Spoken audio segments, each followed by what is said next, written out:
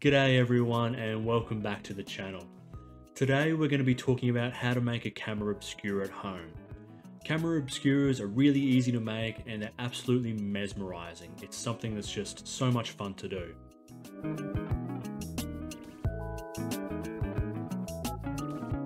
I'm not going to go too much into the history or the science of the camera obscura today, but if you want to learn more about it, it's really interesting and it's worthwhile having a look into. We don't need too many materials to make a camera obscura. We need some black, thick garbage bags, some tape, something to cut with such as scissors or a knife, and a bit of cardboard. We also need a nice window, hopefully with a nice view too, and it's best to do this on a bright sunny day if you can, and also to do it at the brightest part of the day. We want there to be as much light outside as possible because that's going to make it much easier to see the image once we've got our things set up. I'm really lucky because I have a nice view of Melbourne CBD from my bedroom window, so that was the window that I chose to use to build my camera obscura.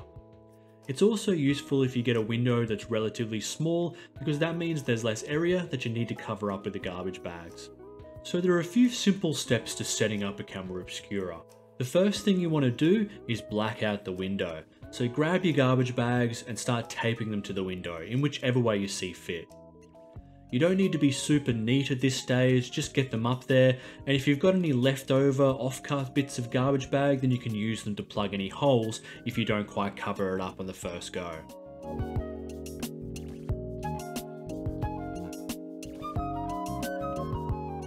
The aim here is to block out all the light completely, if you can, but if you've got a couple of little light leaks, don't stress too much. You can be a perfectionist, but it's really not going to make that big a difference. Just try and cover things up as best as possible and make things as dark as you can.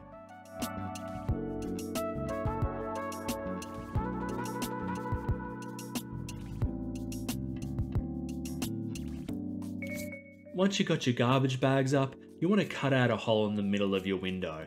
And I'd recommend one about 50mm or 2 inches in diameter, so something around about that size. Again, you don't need to be too neat at this stage because we're going to cover this larger hole up. If you do want to, once you've cut this hole, you could actually turn the lights off and have a look at the effect, and you will notice that the camera obscura will actually start to work with a hole this big.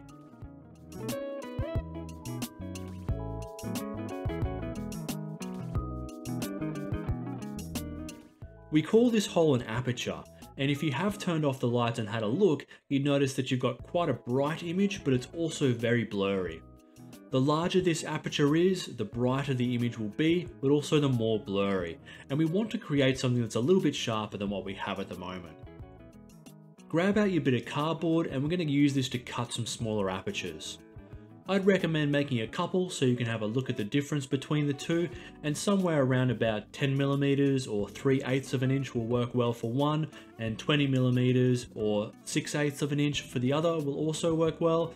So do a couple of these and then you can swap between the two of them. Once you've got your cardboard apertures sorted, you want to go back to the window and you want to tape the edges of your rough garbage bag hole just down against the glass.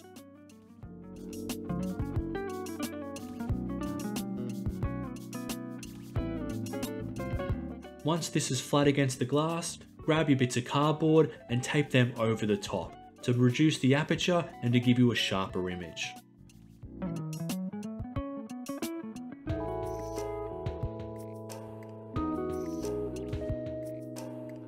The last thing you want to do is close the door to the room, turn off all the lights, and just do one last check to see if there's anywhere else that light is seeping in from. It's likely that there'll be a bit of light coming from under the door, so just stuff the crack with a towel or some clothes, they'll do the trick. That's it, it's as simple as that. You've got your camera obscura created, and now you just need to sit down and enjoy it.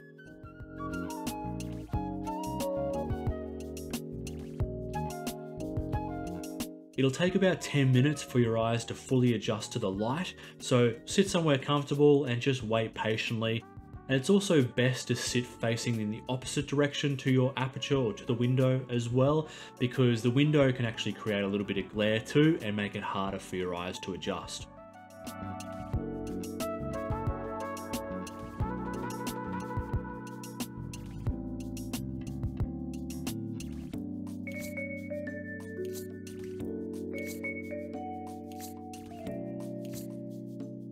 You'll notice in the footage that I'm showing now that the image is reversed both on the horizontal and the vertical axis, and this is one of those scientific effects that happens when light gets squeezed through our aperture.